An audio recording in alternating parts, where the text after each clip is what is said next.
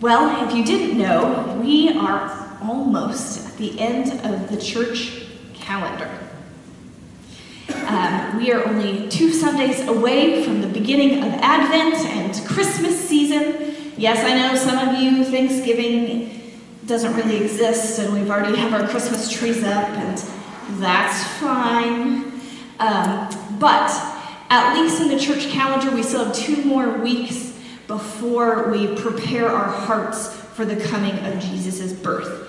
And so, the last Sunday in the church calendar is always Christ the King Sunday or Reign of Christ Sunday. The day that we remember that Christ will return and he is on the throne and has triumphed. And so we're going to spend 2 weeks just thinking about that concept together and looking at and considering thrones and our loyalties and leaders and things like that. So, to get us started, we're obviously going to do something silly because that's just how I like to do things, I guess. So there's going to be a little quiz. You're going to be okay. It'll be fine. Take a deep breath. And what's going to happen is on the screen will be a crown of some fictional character. And your goal is to try to think of the name of the character and the movie that it's from. Okay? I have prizes for people who get things right. Yay! Okay, does anybody not understand what's about to happen? Okay? Alright, so can you recognize the monarch by their crown? So some of these are kings, queens, princesses, right? See if you can spot them by their crown. This is number 1. Does anybody know? Ursula. Who got it? I see a very passionate hand over there too. Yes, Phoebe, what'd you say? It is Ursula. Well, I heard 2 people get the right answer. You guys can get prizes up front here. So Phoebe, if you want a prize, you can come up front and grab one. This is Ursula from The Little Mermaid. Now, technically, this is a little bit of a stretch because she crowns herself. Okay? That's technically King Triton's crown, but I digress. All right, number 2. If Gerard were here, he would know it.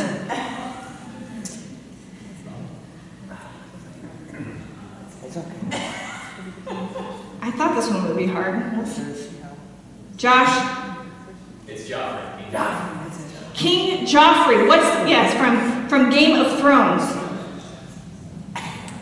Just a little disclaimer, just because we're using a picture of a king does not mean I endorse their behavior or any storyline arcs that they do in their TV shows or movies. Okay, well, that's all right, everybody, it's all right, shake it off. Hopefully we'll get better from here. All right, number 3. This is a cartoon, yes. Not Flintstones. No. I'm surprised by this one.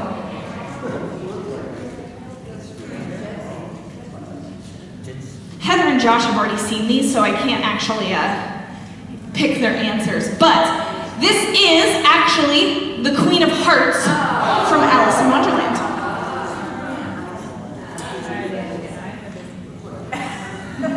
You recognize her now, right? Yes. Oh. All right. Number 4.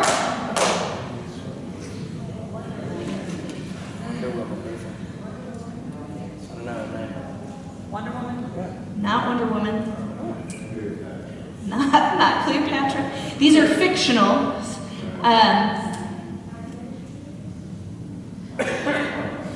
Man, apparently we don't have enough nerds in the church, I guess.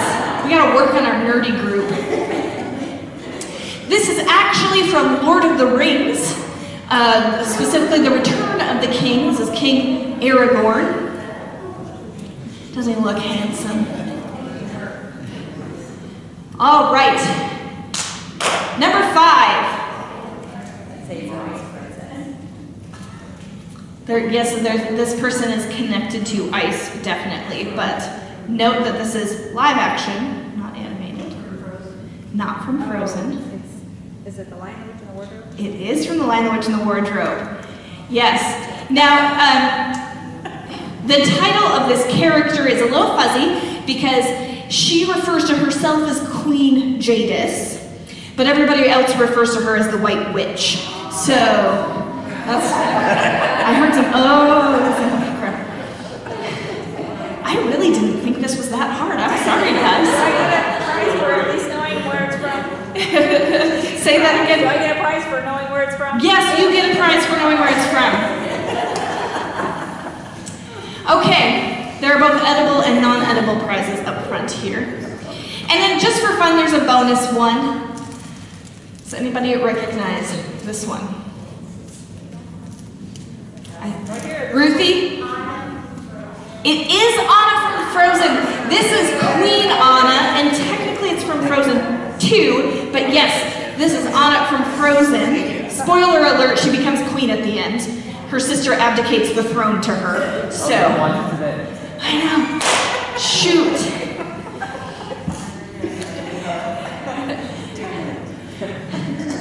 Well, you know, I have to admit, I thought it was going to be harder to do real historical crowns.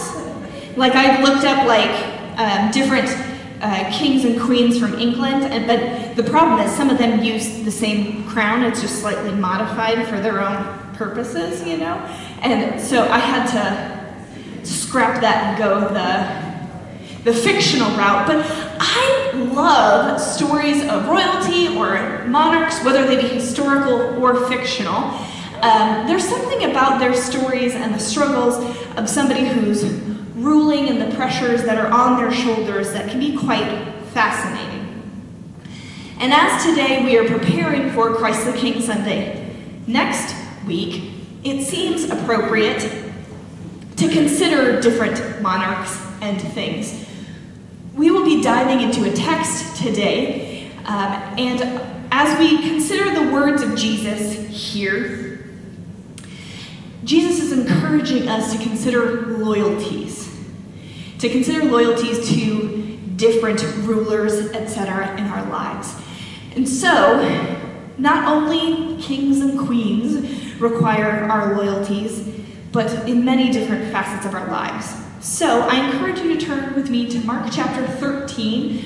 We're going to look at verses 1 through 8 and consider Christ's royalty and the loyalties that pull us away from him.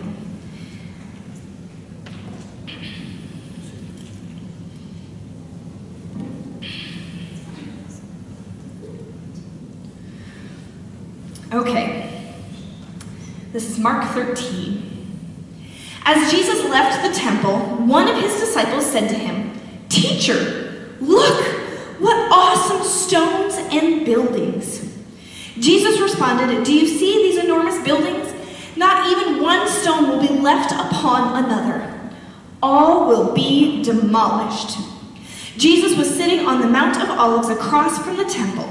Peter, James, John, and Andrew asked him privately, "Tell us when these things will happen. What signs will show that all these things are about to come to an end?" Jesus said, "Watch out that no one deceives you. Many people will come in my name saying, 'I'm the one.' They will deceive many people. When you hear of wars and reports of wars, don't be alarmed. These things must happen, but this isn't the end yet. Nations and kingdoms will fight against each other, and there will be earthquakes and famines in all sorts of places. These things are just the beginning of the sufferings associated with the end." Okay, there's a lot to unpack in this, so let's take it one step at a time together. So, just before this passage, Jesus and his disciples are hanging out in the temple.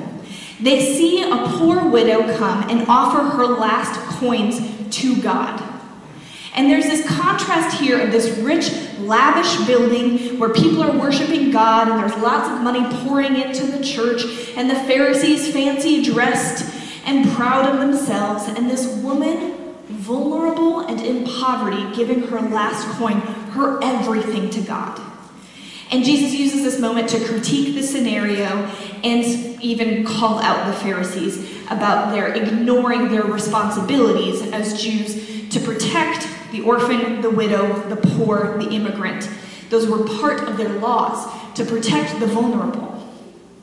And now it's like he has this disciple who's not been paying attention, who's like, wow, this building is beautiful. And Jesus is like, yep, it's a pretty building, but this isn't going to last forever. And he seems to be tempering their expectations and their loyalties, because even we can have loyalties to a building that distract us from the callings that we're supposed to have as Jesus' followers. Example, just before that, ignoring the needs of a widow that are right before you while in the midst of this beautiful space. And so they take this walk towards the Mount of Olives, which if you ever go to Israel, you'll know that from the temple to the Mount of Olives, if you're on foot, it probably would take a couple hours to get there and to sit down and look at the temple from that place. So whether or not this other disciple who initially exclaimed beauty in the temple is with them or not, the gospel denotes that there are 4 disciples sitting there going, okay, Jesus, you just said some really scary stuff back there. Could you clarify, please? I'd like a date and a time so I can put it in my calendar and make plans. And Jesus responds by saying, don't be misled by false teachers. He doesn't give them the date and time. He doesn't give them the specificities to prepare themselves. Instead, he uses this as a teachable moment about how they're supposed to live their lives right now, what they're supposed to do moving forward. Watch out that no one deceives you. Now, what's interesting that if you don't know much about church history, you may not know that what Jesus is saying in this moment actually happened. In 70 AD, which Jesus' death, crucifixion, resurrection was in the mid-early 30s AD, okay? So 40-ish years later, the temple gets destroyed. The Jews had been rebelling against Rome, and Rome was finally like, we're done. They come, they destroy the temple, and people are scattered. And the temple is never rebuilt again. And so that really does happen in 70 AD. What the disciples at this moment don't know is a lot of them will have already died by martyrdom by the time that happens. So maybe Jesus doesn't respond to them about date and time because it's like, you're already going to be dead, so it doesn't matter. Like, I don't know. Maybe he's calming them down in that moment. But what they're saying and what they're hearing sounds like the end of the world. Especially because right before this, Jesus has been talking to them 3 different times about how, hey, I'm going to die. I'm going to die and be gone. I won't be with you anymore. And then all of a sudden he says the temple's going to be destroyed. And they're like, whoa, whoa, whoa. If you're gone and the temple's gone, like, is there anything going to be left? What's the point of living if both of those things, like the things that we hold so sacredly dear, are going to be gone? Oh. And Jesus is like, no, we're not going to stop living. Stay faithful. Destruction and scary things will happen, but stay faithful.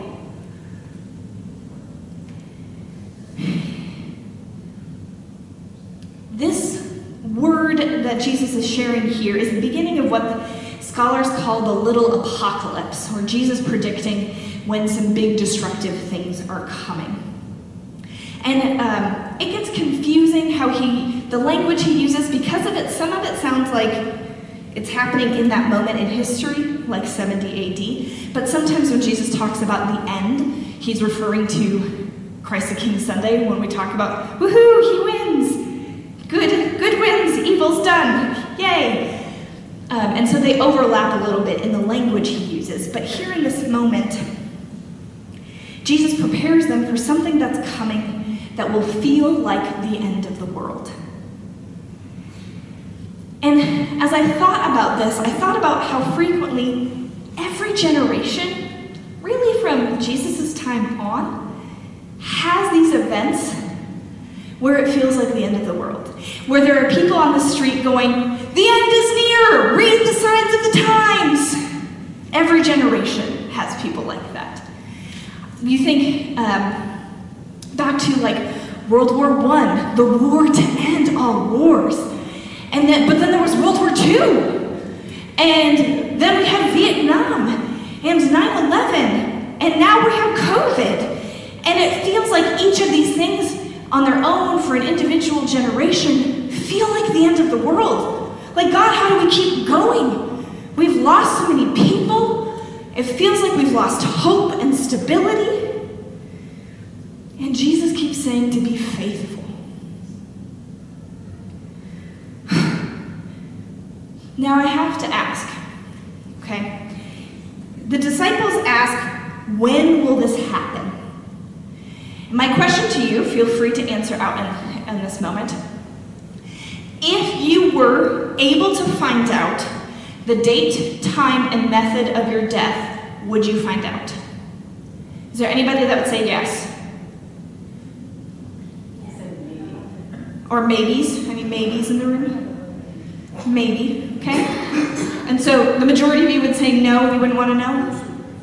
No, there's a definite no. Because you'll have to get it in her day plan. Yes, can I put it in my calendar? If you received the date of your death, what would you do? Try to live a lot before. Live a lot before? Mend broken fences? Trying to change the path. Trying to change the path? Yeah. Okay, so if I die of heart disease, maybe if I just skip all the cupcakes and abstain from bacon, I could live a little bit longer. Exercise. Yeah, exercise a lot, baby. Sometimes I think that if we knew that date and time, it would cause us to pause and to freeze and maybe even live in fear, like, oh, someday I'm going to die. Or maybe it could lead us to frivolous lifestyles. Queen Latifah has a movie about, like, they scan her and they say she has a terminal brain tumor, and it turns out that there was some kind of scanning flaw, but she goes hog wild. She cashes out all of her money and spends it all and, like, just lives big. And, you know, it sounds like a lot of fun, doesn't it? But I think that it's a mercy that we don't know. I think it's a mercy and a challenge of faith to just live each day going, well, I guess I get this day, or at least this moment. That's great. Thanks. Thanks, God. And to be grateful for it.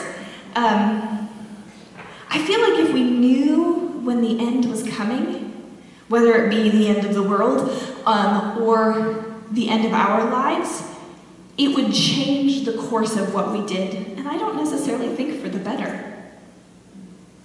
I think it may turn and twist our priorities. Now, I see in the movies that we mentioned in our little quiz, there were different interactions people had with these rulers. Some of them didn't become rulers until the very end. But like in The Lion, the Witch, and the Wardrobe, there's a character named Edmund, and he meets Queen Jadis and befriends her and submits to her authority because she sounds like she's going to elevate him above his siblings. And like, woohoo, I'm going to be better than my big brother. That's great. Definitely, I will do whatever you say, even when it's questionable. And in the books for the Lord of the Rings series, we learn about hobbits, these halfling human beings, they're creatures, that intentionally live in a bubble They live in the Shire, and they ignore everything around them. They don't want to know what's going on there, because it doesn't have to affect me. I'll just live in my happy little bubble, and I'll be fine, and it'll just be my own thing. That's called foreshadowing, for the record, if you read the books, because it does affect them later. The evil present in the world even gets to the safe little bubble spaces. And then there are leaders who don't always have the best motives in mind. Yes, the Queen Jadis from Lion, the Witch, and the Wardrobes, but also the Queen of Hearts. She really just wants people around to entertain her and give her every whim and desire and make her feel good.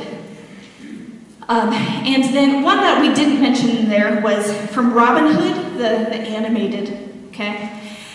There's Prince John in there, and he taxes and steals from his subjects to benefit his coffers. You know, he makes himself wealthy at the expense of his people. And I know these are all fictional characters, but they also portray caricatures of us in life, like that the way leaders can act towards people. The way their motivations may not be pure, even if they sound like they're good people. The queen from Lion, Witch, and the Wardrobe, she portrays herself as the one true queen and looks powerful and fancy. And so Edmund does whatever she wants, but you find out quickly that nope, she's got some twisted motives and wants to defeat the one true king and just squash all of her subjects. Loyalties are a fickle thing. The loyalties we have to society we don't even realize sometimes our silly loyalties. For example, what is the best burner on the stove? Do you have a favorite burner on the stove? Front right. Front right, anybody? Front left? Front right, yeah, okay. Yes, there are people who have favorite burners. Yes, it's true. It may be a surprise to you. What about Coke or Pepsi? Yes, you can fit the diets into the whichever camp as well. Coke, okay. I know better than to ask about favorite sports teams. Yep, we'll just avoid that one entirely. One that Josh suggested was your favorite McDonald's. Like, is there a better McDonald's? There's a slower one. There's a slower one, okay? There's one to avoid. There's usually a nicer Arby's every time. Yeah, maybe you won't even choose those. Then there are other silly loyalties like iPhone or Android, Windows or Mac PC, when it comes to your computers and things like that. We have these loyalties that pull at us. Not even to mention the fact that there are leaders who are pulling for our loyalties as well, right?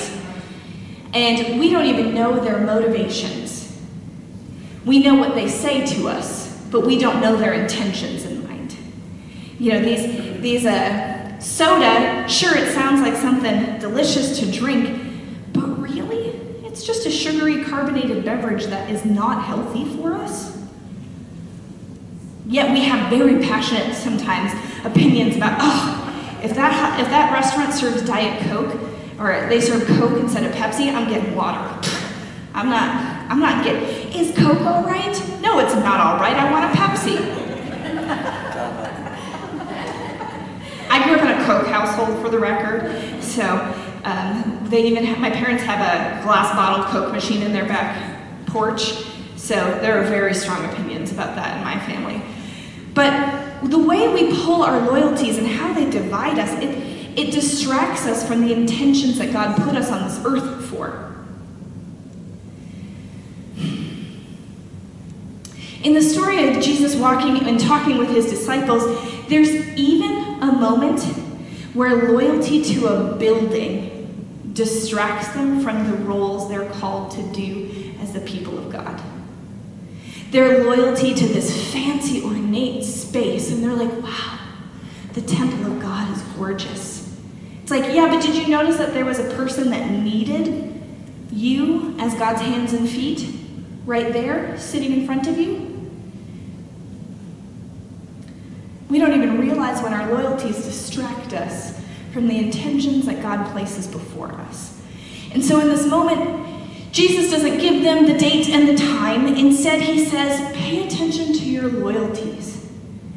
Pay attention to the teachers who are trying to distract you. Many will say that I am the one, but they're not. Lots of terrible things will happen in this world, and people will say they know what's going on, they know the right path. But unfortunately, they have other motives in mind. So this moment, I want us to consider if we as Christ followers are able to be critical thinkers. Can we test all of the leaders or brands even that are asking for our loyalty? Can we test them against the story of Christ and weigh whether they are worthy or not?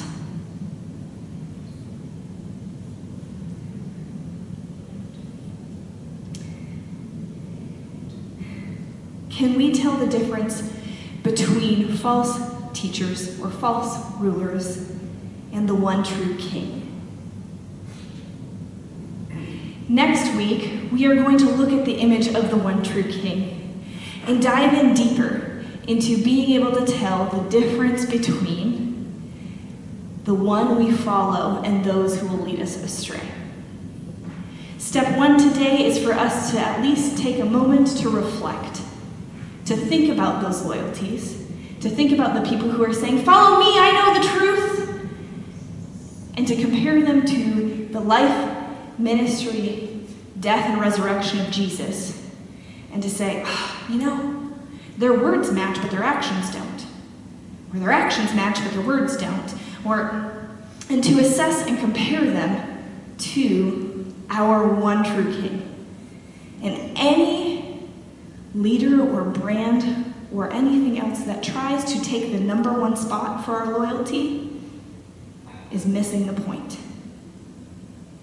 Because that spot is reserved for Christ alone. So as we prepare for Christ the King Sunday, it also prepares us for the season of Advent and why we get excited about the birth of this baby.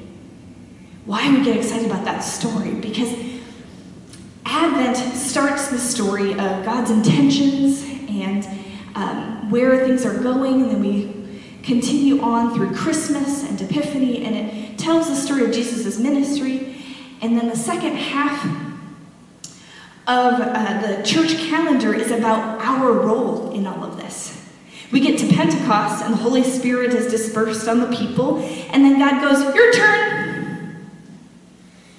And we're in that time now, waiting for Christ to come back, waiting for Christ the King Sunday to historically happen and not just be celebrated in the church calendar. And until then, we are called to be loyal to God, faithful to his calling. So I invite you back next week so that we can explore that together. And before that, you'll be all full because we'll have a fish fry before that happens. So you definitely won't sleep in the day, Christ the King Sunday, even though your bellies will be full. You'll be able to show up, and we'll be able to test all words and leaders against the one true King. Because it's important for us to be equipped and defend against anything that could distract us from our Savior. Let's pray together. Gracious God, we thank you for your mercy. We thank you that you don't tell us the day, the time, the method of our end. We thank you that each moment is instead a gift given to us that we are to be grateful for. Lord, help us to be intentional with our moments that we are given, that we are able to remain loyal to you, and that everything else is tested against your truth. Lord, we love you and we thank you. In your name Amen. We are going to close this service with our benediction, and so I invite you to stand and join hands as we sing our closing benediction.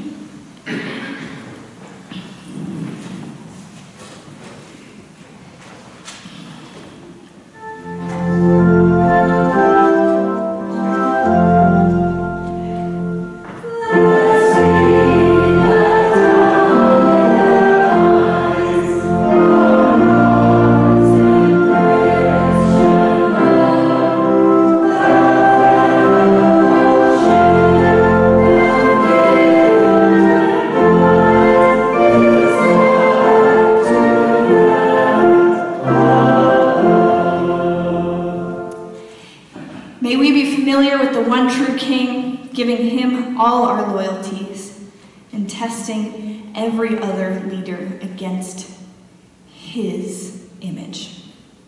In your name we pray. Amen. Don't